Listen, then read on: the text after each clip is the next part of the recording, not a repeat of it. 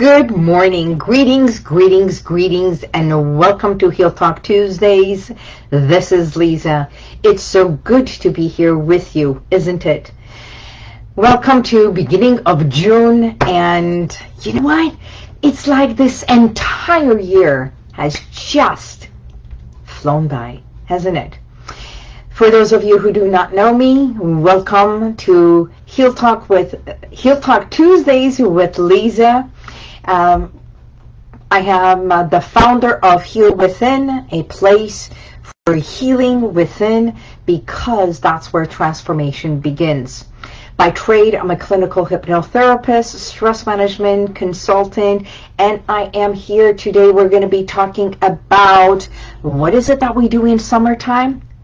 That's right. Managing your weight, having your incredible body that you want, creating the body image. So all that I do is empower you to stand up for who you are. And I'm going to go deeper into that talk. But before I do, by all means, you can always connect with me, not only here via Facebook, but also my website, which is HealWithin.com, and also text SLIM to 818-221-2797, and I'll be more than happy. Actually, you can text, that's right, that one you get a beautiful audio recording, and if you were to text IMATTER, automatically we will be scheduled to have a 20-minute free consultation together. So let's delve into this and talk about it. You do know that I have a book called Stand Up to Slim Down. Why? Why did I come up with this title? Because I believe every single thing that we want to do to make a change from the inside, which is not only mindset reset, but from the core of who we are, is to first and foremost believe in what it is that we want to create, what it is that we want to achieve. You know, you may not believe that it is possible, but if you were to change that impossible and realize impossible, when we separate it, becomes I am possible. You know, I'm not the first person who says that, but it is the way I announce it, I share it, and I also do the same thing for myself. So the belief system in everything that we want to do is front row. Number one. Number two is how to do it by raising your self-esteem. That means I believe this is a possibility. Now, I have to start believing in me that I deserve this. That inner worth, the inner value, the inner tapping on your shoulder that you do for yourself is the first step. And then realizing that you're not the only one. So many have done it. So that means there is a method to this madness that we are talking about. And what is it that I am talking about is believing in yourself that when you want to achieve something and you set your mind to it, here's what needs to happen. You can do all the affirmations. You can do cantations, which is affirmations with movement, with body movement. And when you move, and when there is a feeling inside, and when you are doing the affirmations, that not only you hear it, you feel it, your body incorporates it inside, we call that what? Anchoring. So once what you think, what you want, what you visualize, and what you say to yourself is incorporated in your mind and in your body, then guess what? Everything starts working incongruent. Your body will do everything for you to achieve what you desire. Your mind has already set that in motion, and your heart starts pumping and saying, let's do this. So everything is working incongruent. Got it so far? Now, when I work with my clients, this is exactly what I say. Let us empower and boost your self-esteem so you believe that, let's say, dropping 30 pounds, 20 pounds, even 15 pounds, whatever it is that you want. Even the client that came to me and needed to drop over 50 pounds after years and years of just stuffing themselves, it became a reality. So, not only we peel away the weight, we peel away the emotional connection, not only to food, but to certain things that we hold on to. So, in my book, Stand Up to Slim Down, we talk about you want to make this change. But there's so much more to this. So why am I talking about dropping weight, losing weight? Because the words that you say to yourself also matters.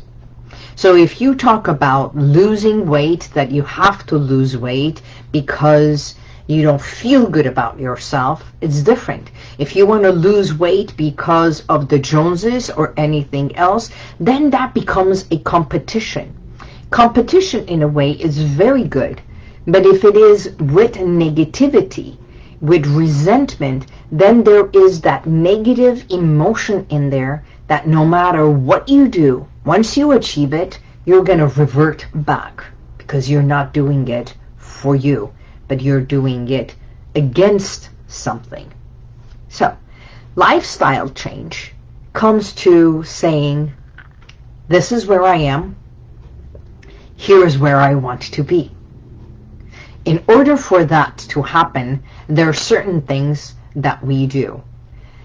As a hypnotherapist, when you come here, one of the things we do is say, what is your motivation wanting to do this?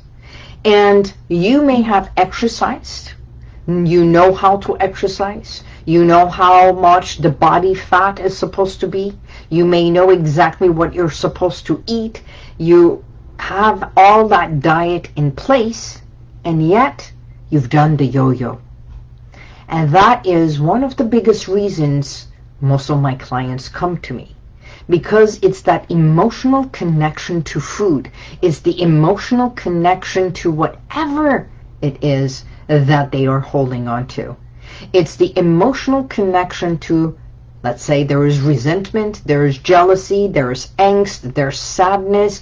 So no matter how beautiful, how beautifully the body looks, they may not feel good about themselves. So, it's doing this work, the deeper work, to heal what is the wound, the scar, the sadness, the guilt, the shame, all that, into a deeper level, from your subconscious mind of why you've been holding on to. So we begin the peeling away. So lifestyle changes becomes to understanding, once I slim down, once I achieve what I want, this is what my life is going to look like. This is what my body is going to feel. Am I ready for this? Am I ready to become this beautiful person? And I'm going to give you an example. I had a client that came in wanting to drop weight. I hope you understand that she came in and she needed to lose, and I call it lose, for about 20 pounds, a little bit less than that. But her aim was 20 pounds, okay? And she was not that big. She was probably size 16, wanted to be a size 12. Okay, let's go by size. And if it's not by pound, because I work with size. I want you to fit in the size that you want, imagining the size. It's so much easier to know what size it is than the pounds. And the reason for that is because the more you exercise, muscle weighs more than fat does. but fat seems larger and bigger. So we do all the work, and as we're peeling away layers, and she starts seeing the difference, she starts listening to the audio recording every night. She starts going and walking and started jogging with the exercise audio that I give to my clients once they sign up with my 9-week course. Yes, there is a course. So doing all that, she was doing it, and she started seeing a difference. Lo and behold, she had a boyfriend. That as the boyfriend saw this improvement, not only in the body, the way she looked, her confidence, and she started dressing a little bit more tighter because she liked her body, the relationship started having problems. The problems became worse as she started feeling good about herself. And that created more problem in their intimacy and their relationship, going out or doing everything else.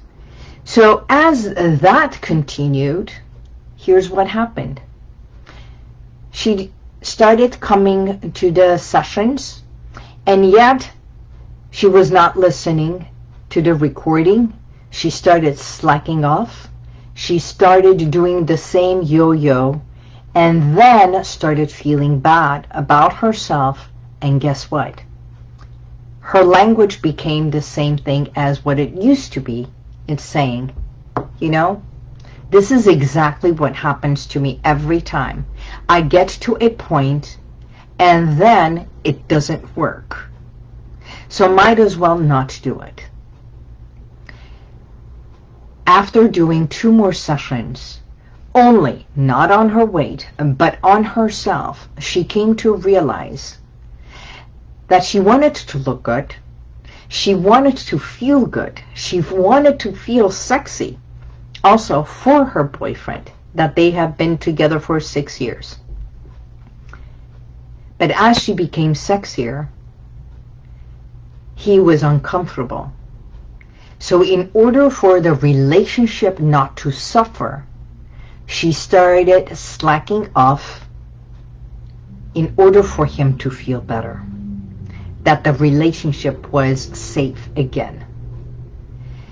And here's why the work we do, when I call it peel away layers, it's not only peeling away layers of weight, it's peeling away layers of our own self-limiting beliefs. When I talk about stand up for yourself, it doesn't mean when you stand up, you tell everybody off.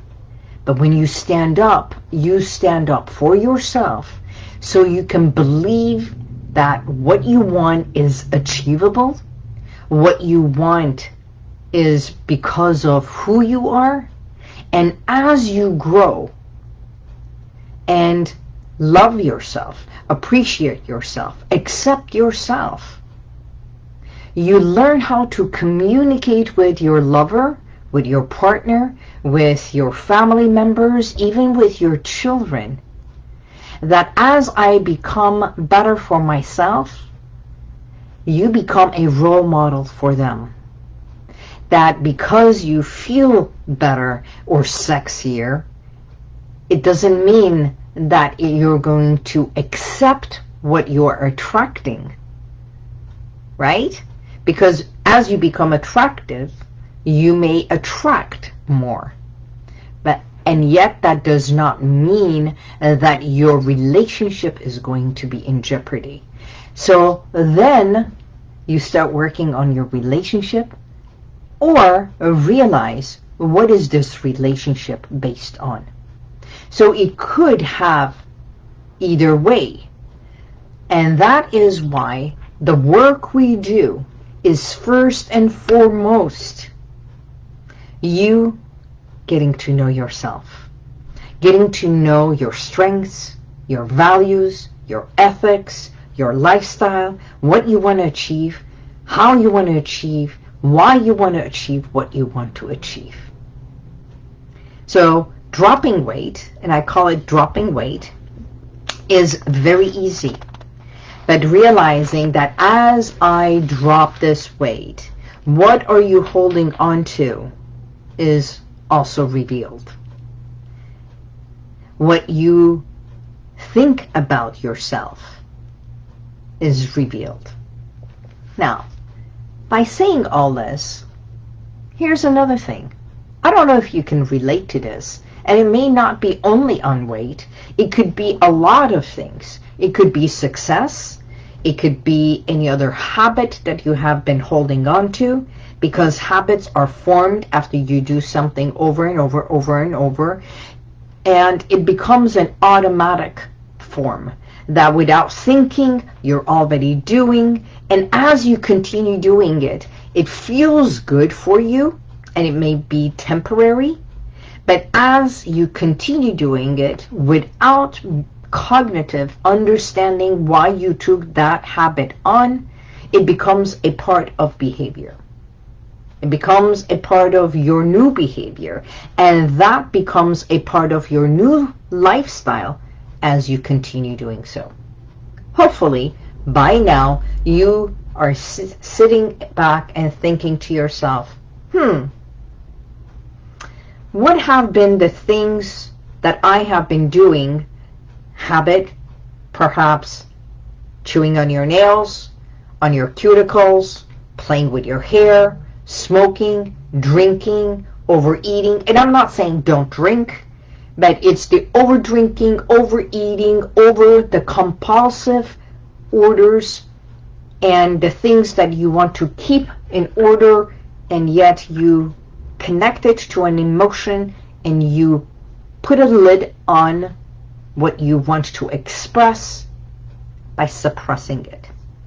So one of my questions in the booklet that I have, it says, have you been using emotional baggage or physical weight to protect yourself?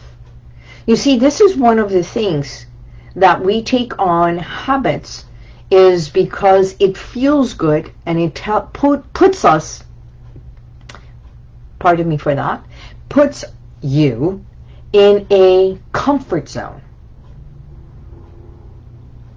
And that comfort zone becomes more comfortable as the days go by, weeks go by, months go by, and next thing you know is, I feel so comfortable in here that this is who I am. I'm an introvert, or I've become more an introvert. I've become more cocooning. I'm eating because it feels good. And maybe you are hurting and you're having a hard time letting go of something. And instead of realizing what it is you're having a hard time letting go, and it could be grieving about something else,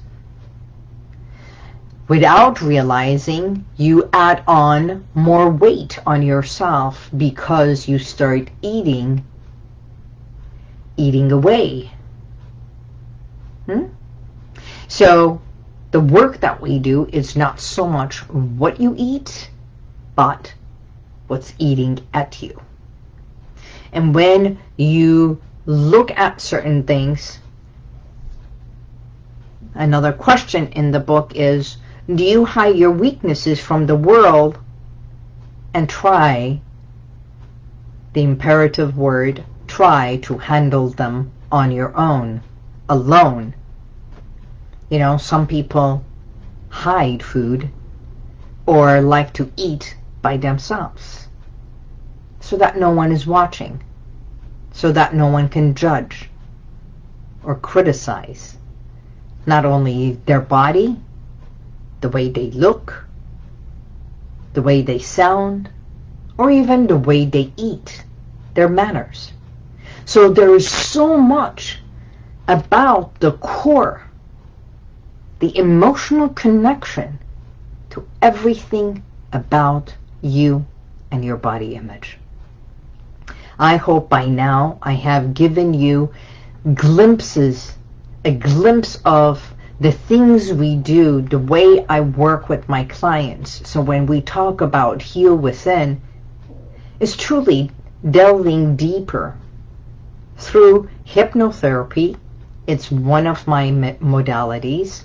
It can be another tool. It can be just sitting and doing talk and yet taking you into a deeper state of remembering certain things. Another tool I use, you see those are all tools and techniques. What we call them is NLP, timeline therapy, cognitive therapy, hypnotherapy. Those are tools that we utilize to do the therapy work. Okay? Yes, you can do all the exercises. By all means, I too do my own exercises. I'm not a hardcore, I'm not a gym person. I like to say that I'm not a group or going to the gym, but doing the work is very valuable. So today, that is what we are talking about, and I wanted to share some segments of how I work with my clients for them to stand up, to slim down. If you are ready for this change, summer is here. Everybody wants to go to the beach, wanting to put your bathing suit on, to marvel in the sun, and especially nowadays, it's time for a vacation, and that's exactly what you can achieve. So, contact me. You can always connect with me right here. Call me at the office, or even text IMATTER to 818-221-2797. And we can get on a discovery call to see if this modality of how I work is one way that you would like to take on, and if it's a great fit together, or perhaps you know someone who might be interested in doing exactly this. Now, I want you to also remember one thing. There's this word that so many of us use, I can't. And if you drop the T, just the T, you will realize that you can. Because everything we do is a choice. A choice to love, to be loved, to accept, to feel appreciated, to be loving, and to feel good about who you are. For that, I want to thank you for being here, and by all means, I look forward to seeing you next week. This is Liza. God bless, and goodbye. May the universal light surround you. Until next week, bye-bye.